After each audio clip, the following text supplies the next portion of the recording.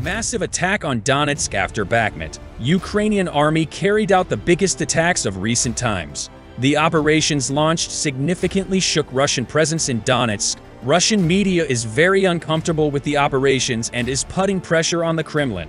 The attacks were acknowledged by Russian media after a long hiatus. Ukraine has launched a huge operation. Kiev wants a significant part of Donetsk to be taken under control before the winter season. 14 missiles were fired in 10 minutes. Russian defense systems are helpless. Successive attacks on Donetsk and Bakhmut continue. The Russians were completely driven from Bakhmut. Description of the large air defense system from Western countries. Putin praised that the Patriots are not deployed on Ukrainian soil. Russia will lose only one trump card. Air defense systems can bring the end of Putin.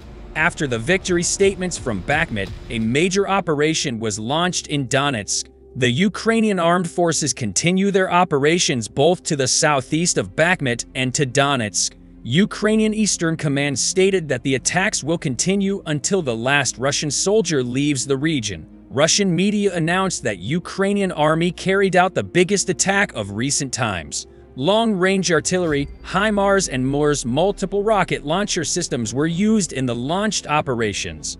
According to the first statements, it was announced that Ukrainian army carried out 40 different attacks in 10 minutes with a large number of rocket launchers.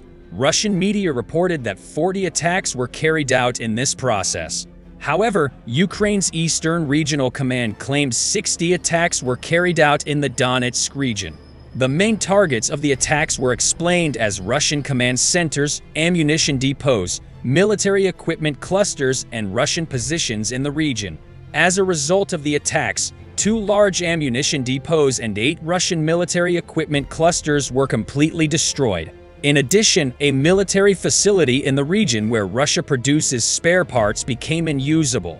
Russian army, which was subjected to severe attacks, had to retreat.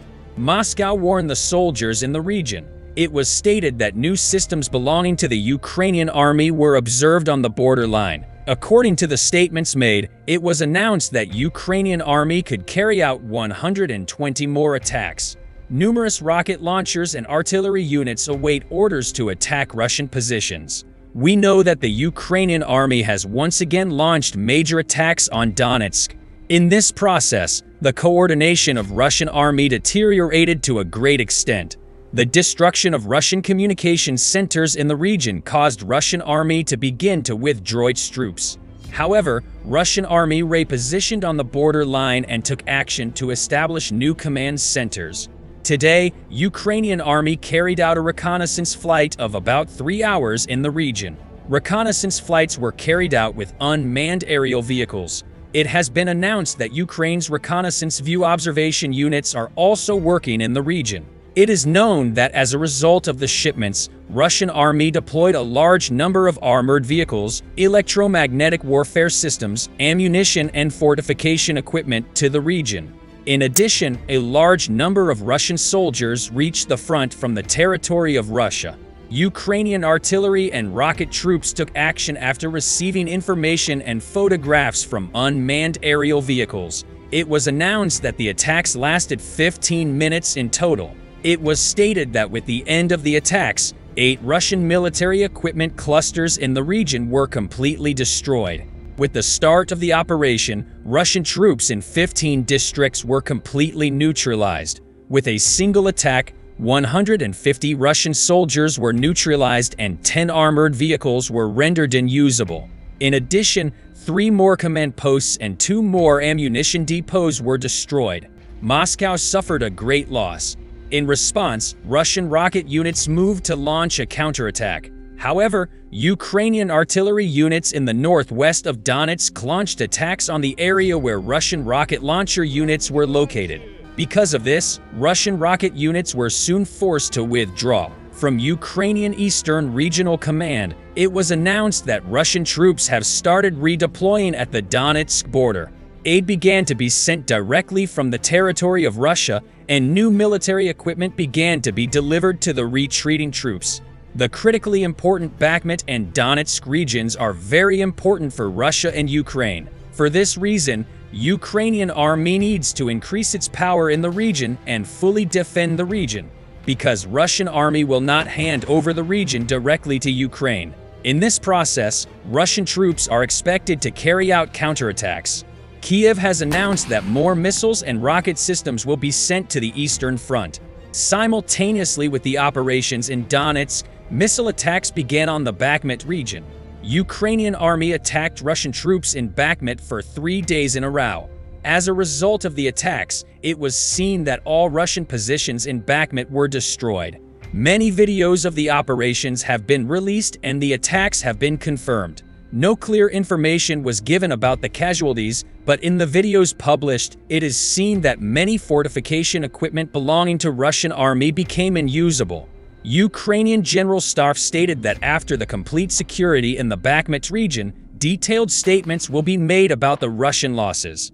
Ukrainian General Staff reported that 772 Russian soldiers were neutralized in one day. In this process, Russian army lost 11 tanks, 16 armored vehicles, 6 artillery systems, 3 unmanned aerial vehicles, 5 ammunition depots, and 33 engineering equipment. We can say that Ukrainian army carried out its most violent operations since the beginning of the war today.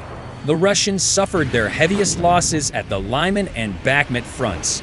The systems delivered by the Western countries to Ukrainian army perform quite well against Russian army. It is obvious that Russia has not been successful in ground operations. In this process, Kiev wants the delivery of new air defense systems to Ukrainian army. Ukraine and Western countries have come a long way in their air defense systems. Putin began to pray that Patriot air defense systems would not be deployed in Ukraine. If Patriot air defense systems are deployed in critical regions of Ukraine, other air defense systems will be sent directly to the front. After this process, all missile attacks organized by Russia will be stopped. The Russian defensive lines will have to retreat.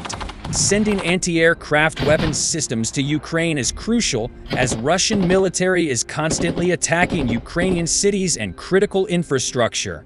On Friday, Russian military carried out its 9th large-scale missile attack on Ukraine's critical infrastructure, launched more than 70 ballistic and cruise missiles, and hit at least 9 critical infrastructure facilities in 5 different Ukrainian provinces.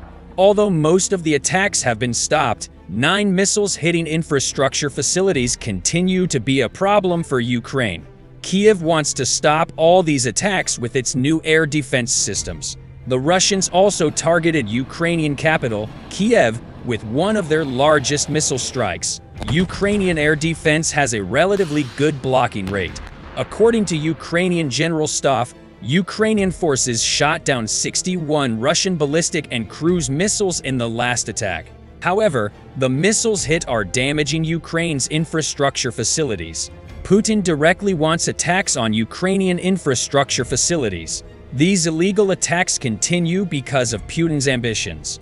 Russian forces often use decoys such as outdated missiles or even unarmed nuclear munitions to engage and distract Ukrainian air defenses.